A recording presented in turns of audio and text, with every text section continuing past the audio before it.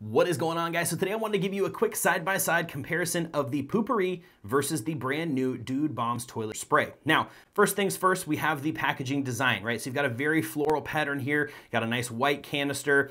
You can see that the packaging is much wider on the front side, right? So they're a little bit, I mean, this one's just a little bit taller. And then you do have it, it's definitely about, it's about the same thickness on its side here, okay? That's kind of just the design standpoint. You get 100 sprays in this, you get 150 sprays in here. So you do end up getting a little bit more.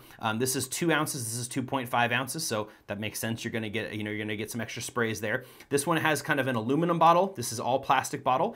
Obviously, from a design perspective, you've got this kind of floral, kind of feminine pattern, right? This one is the lavender vanilla, but I find that all of the Poo Pourri flavors or scents, I should say, have just kind of a more florally, more kind of feminine style to them, where the JDubb went very, very industrial, very modern, very sleek. It's got a nice metallic aluminum canister, which is a nice clean look that just matches with their branding and things like that.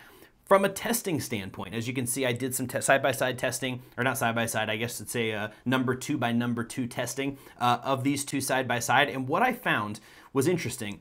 The Poo Pourri tends to scent its way through a little bit more. So what I mean by that is it has a little bit of a stronger scent just in general, and it's tending to mask the smell of number 2 with a scent, as opposed to being really, really good at the layer that actually contains the smell. I feel like JDubb does a little bit better with that layer and actually keeps the smell from coming out and then mixing with the scent of the spray. Obviously, lavender vanilla smells really good. Again, kind of on that feminine side, where the this one is a pine and cedar wood, a very rustic, very clean, natural smelling scent. So guys, I'm gonna leave it up to you to decide which one you prefer most, but I feel like at the end of the day, the JDubb has done a little bit better of a job containing that smell and leaving no trace behind.